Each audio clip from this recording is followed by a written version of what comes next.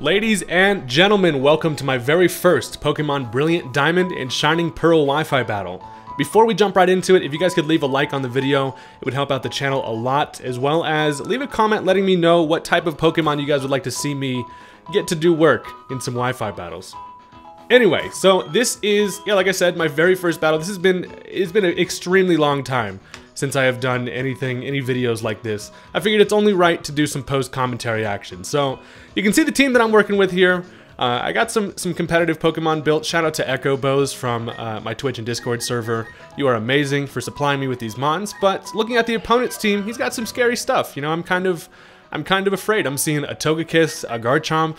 There's a Rotom Wash down there, so it's gonna definitely be an interesting fight. As you'll notice, I have a Carnivine on this team, which is, you know, pretty interesting. I wanted to see if I could get this thing to work, so let's keep in mind that I'm quite rusty when it comes to Wi-Fi battling. I haven't done any battles, especially on console, in a super long time, but I'm actually really excited to get back into it.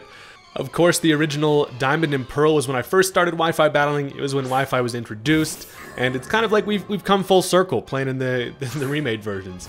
Anyway, he's gonna lead off with the Bell. I decided to go for Ambipom. I figured he was likely gonna just go ahead and lead with that Bronzong. I almost threw out Infernape to start things off, just expecting that, but I go for Handy Job, and I'm just gonna go ahead and you know, give this guy a little slap-a-rooney, get him with the fake out. This Ambipom is actually extremely useful. I really like Ambipom as a Pokemon. I thought it would be kind of helpful considering there's no unlimited timer. You actually are restricted to 20 minutes in these games. So I decided to try to build a team that's a little more offensive oriented. But I get the fake out and then I get a U-turn. I get a nice little bit of chunk off on that Bronzong there, which is nice. Now I'm thinking, should I try to go into PD and get a sleep powder? Yeah, probably not. So I'm gonna instead just take this momentum, and I'd opt to go for the Infernape here. He goes for the Reflect, which is nice. Now Infernape is a super fun Pokemon that I was actually really excited to use because it excels really well in both physical and special attacks. So since he set up the Reflect, that's perfect for me. I can just go right for the Flamethrower. I also have, obviously, physical attack, so Mixtape. He's a mixed ape, and he's a mixtape because he's fire. Amazing nickname. And that takes care of the Bronzong. So I've already got one down. He did get that Reflect up. Unfortunately, he wasn't able to get up Stealth Rock, which is great for me. So now he goes into Washington, and that gives me memories. I totally forgot that I used to name my Rotom Washes Washington, so shout out to my dude for his Washington here. Now I'm gonna go right into PD, hoping that he doesn't expect that and just go right for a Volt Switch. I figure it's probably a likely play that he goes for the Volt Switch, but if there's any time that I'm gonna get PD in, it was against this thing. Unfortunately, he does go ahead and get the pivot there, and now PD is kind of a sitting duck waiting to get absolutely destroyed by whatever wants to come in. So the idea behind this Carnivine is to potentially put something to sleep, maybe get some Swords Dances up and see if this thing can make anything happen. I mean, nobody uses Carnivine, and that's kind of was my thought there. So he's able to pivot into his own Infernape here. PD basically is like, I'm in danger and not having too great of a time. I'm trying to figure out a switch here. My best option is going to be the Dragonite here. I'm a pretty bulky lad. I've got Marvel Scale, and I am definitely not afraid of no monkey. So Dragonite's going to come in here. Now, the main issue with my Dragonite in this matchup is that its moveset is not helpful against Togekiss. I literally cannot touch Togekiss. My two attacking moves being Earthquake and Dragon Claw is definitely an issue. And boy, do I hate me some Togekiss. For some reason, Togekiss, I really despise that thing because of Wi-Fi battles. It's just too damn good. So what I'm figuring here is he's probably going to switch directly into that Togekiss. Now, if I can catch him sleeping, I can switch directly into my Rampardos at the same time and then get myself a nice little matchup, which I do. He does end up switching into the Togekiss, so Big White Cloudburb is about to get bopped by some good head. Rampardos do be given that good head. So I've got the matchup that I like here, and I'm thinking I don't really have, you know, any reason not to just go for the Rock Slide here. I actually definitely need to switch that out for Head Smash. But he does end up switching out. He's going to bring back in the Infernape. Infernape says, what the hell's going on here? And imagine just switching right into a nice Rock Slide from Rampardos. That's not going to be too fun. So I get a great chunk of damage on that thing. I'm just going to stay in here, go right for another one. I am Choice Scarf Rampardos, so I'm pretty fast, and I ain't afraid of nothing, as he figures that the safest option actually is for him to go into the Garchomp here. So Jack Ripper, I'm I'm getting Cynthia vibes. I'm getting flashbacks. This is not a good time for me. Obviously being locked into the Rock Slide here. I need to switch. And what wants to switch into a Garchomp? Not going to be anybody. So I decide that PD is probably the least valuable member of the team at this point in time. It's kind of unfortunate. I wanted to get this guy to do something, but it's going to be rough. So PD comes in as the Garchomp decides to dance with the swords.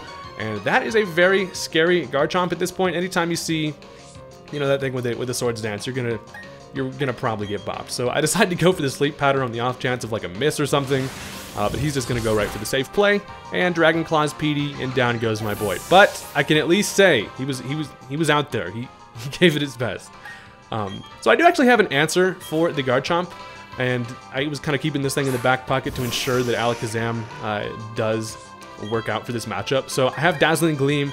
Now, Serial Killer is one of the best revenge switchers, revenge killers in the game, just because of the fact that he does have Magic Guard ability. He does not get affected by Stealth Rock. He can come in, his Focus Sash stays intact and hits extremely hard, as great coverage. So he's going to end up switching into the Drapion here. Takes a huge chunk from that Dazzling Gleam, but I'm thinking I really need to conserve this Alakazam. If I don't have Zam, I really don't have an answer for that Garchomp, and it's just way too useful. So I decided to switch this thing out just to make sure that his Focus Sash stays intact here. I don't know what kind of Drapion this is going to be. I decided to switch into Rampardos here. He goes for the knockoff. I was really hoping that that wasn't going to be knockoff, but of course, you know, he's going to be 10 out of 10 times they're pretty much going to be running knockoff. Gets rid of my Choice Scarf, so I'm no longer faster, and unfortunately one more actually takes care of me. So it's interesting to see that he opted to go for the knockoff once again. Potentially he could be Scarfed himself. He's definitely got to be choiced in some manner there. So that takes care of Rampardos, which is a huge bummer. I hate to see my guy go, but the good news about that is that allows me to get a free switch into Ambipom here. This team excels really well in revenge switch-ins, just because Handy can hit really hard with fake outs and can kind of disrupt some teams. So I go for the fake out there. Unfortunately, doesn't quite take it out, as I go for the U-turn here, potentially expecting maybe him to switch out. And if he doesn't, he's just going to let that thing go down, and then I'm allowed to kind of put Ambipom right back in the pocket and save that thing for later. Now, the bad news about killing something with a pivot move like U-turn is that now he's able to see what I switch into. I have to switch into it first, and then he can kind of determine a matchup seeing what I go into. So I probably, in hindsight, should not have gone for the U-turn kill there, but now I'm just going to bring in Tiny Wings. So Tiny Wings comes in, he's flapping, he's trying his hardest. How the hell does this man's wings keep him up? Flapping at that kind of speed with your fat ass.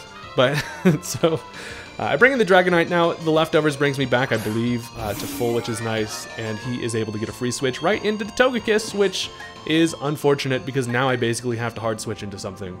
And looking at my team, I'm trying to decipher who is the most useful at this point.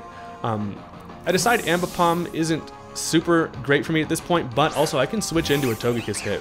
Ambipom doesn't, you know, isn't the bulkiest lad, but he can definitely come into a Dazzling Gleam. It actually does less than half, which is amazing. And now I'm thinking if I can get some chip damage off on this little Togekiss, I can have an easier time taking that thing out later. Because I am definitely afraid of that motherfucking turkey. But he ends up saving that Togekiss. He knows it's extremely valuable for this game. He decides to go into the Infernape and fake out, bops him, gives him the old hand D job, and he dead as hell. So Ambipom out here making a name for himself. Honestly, I love this thing. So now he goes into the Garchomp. When you're not in on Ambipom turn 1 and you don't have the fake out, you're kind of not looking great here. So I'm thinking, do I switch this thing out? Should I just go for a double hit, get some damage? Or should I go for a U-turn and get some chip? I decided to go for the U-turn. I'm thinking I definitely need some damage on this Garchomp to be able to put it in range for Alakazam to knock it out. I luckily get a critical hit there on that U-turn, which is great. There actually hasn't been any hacks in this game except for that. And now I decide to go into Infernape. So Infernape comes in essentially just to die so that I can get a free switch into Alakazam. He goes for the Dragon Claw without any boost. Mixtape actually takes that, which is amazing because now this allows me to go for a nice hit here. I'm just going to go for the safe close combat. If he stays in, likely going to knock out the Chomp. If he switches, that is fine, and we'll get some chip damage off on something. And if he goes into Togekiss, I also still have the Thunder Punch. So he does decide to bring in the Togekiss. This thing is just absolutely taunting me, but the good news is any damage off on this thing is going to set me up for the late game to be able to pick this thing off. So I get the close combat off on that thing. Obviously, it does negative damage, and I'd be hurting myself with my life orb here. So I really don't know kind of what type of Togekiss the thing is even gonna be. They can be set up. They can just be full support. It's really kind of up in the air. But I go for the Thunder Punch here with that Iron Fist. I'm able to get a big chunk of damage. Unfortunately, not quite able to take it out. And then he goes for a Roost, which is quite unfortunate because he's going to heal off all of that damage. Plus get some leftovers. It's going to put him, it's going to definitely be unfortunate here because I died to my next Life Orb recoil. But kind of analyzing the situation here, even if I go down to my Life Orb here, it'll allow me a free switch, which is fine. So he actually ends up switching out the Togekiss, goes into Wishy-Washington, which is actually not a wishy-washy, but you know what I mean. Actually, that nickname works for both Pokemon. But the Thunder Punch on that thing's actually fine because I'm able to kind of chip that thing away as well, which I don't have my freaking Carnivine anymore, who was supposed to take care of that thing, but now he's not available. But Infernape does knock himself out to the Life Orb recoil, which does suck, but the good news about that is now we get a free matchup against this thing, and Ambipom excels at coming in, fake-outing things, and then slapping you with a coverage hit to knock you out. So the fake-out does a good chunk of damage. Now I'm thinking easy, just gotta double hit you, and you're dead. And I missed. So double hit Ambipom is probably not the play, because anytime you don't have a 100 accurate move, you're gonna miss and have a bad time. So I do miss the double hit there, which sucks because Ambipom has been putting in so much work and he deserved to get that kill. But it's not, at least it's not the end of the world. I was able to do enough damage to this thing to the point where Alakazam can come in, easily outspeed, and then easily kill with a nice little Psychic. So that is what happens. Washington is going to go down, and that is a scary mon. Glad to get rid of that thing. And luckily, the biggest thing of importance is that Alakazam has he's still wearing his Focus Sash, looking dapper. And so now he's just gonna go right into the Togekiss. Now I'm looking at this health, and I'm like, okay, as long as I can kill this thing with 2 Psychics, which I should be able to do, I can take a Dazzling Gleam, even if it crits me, I have Focus Sash, I will be able to outspeed the Garchomp in the back and then hit it with a Dazzling Gleam. So it all kind of comes down to whether or not Alakazam can bring it home for us, boys. He's got his spoons ready to munch some of that cereal. So he goes for the Roost there, which actually kind of sucks, but he realizes he's got to get some damage off on Zam if he wants to have a fighting chance. So he's sitting at actually a pretty decent amount of health here, but Alakazam is just too smart. Them Psychics just do too much damage, and that's not fun for that thing. So he goes for the Dazzling Gleam here. It actually doesn't do quite half, which is amazing. With my win condition being Alakazam at this point, I'm looking pretty nice, easily able to take care of this thing with another Psychic, and then all that he's got left in the back is going to be that Garchomp. My team isn't specifically catered to taking care of Togekiss, and so I'm glad to be able to take care of that thing without it, ripping too big of a hole in the squad. So now he goes into his last mon. It's going to be that Garchomp. This thing has taken quite a bit of chip damage in the past, and it's sitting at just above half health. I just go right for the nice little Dazzling Gleam, hit him with the Razzle Dazzle, and down goes the Garchomp. That is going to conclude the game, and the new squad has copped their first win. That was actually a really fun game for my first Wi-Fi battle back. I appreciate you guys very much for watching. Thank you so much. If you leave a comment, let me know what kind of Pokemon you'd like to see me add to the team and get to do some work. I have a really fun time trying to bring at least one kind of wild card weird Pokemon, so maybe that's kind of what I'll work on if you guys would be interested in that sort of thing. Anyways, yeah, if you guys enjoyed, make sure you hit that like button on the video, and I will see you guys next time with hopefully some more Wi-Fi battles because I'm actually having a good time. Peace out.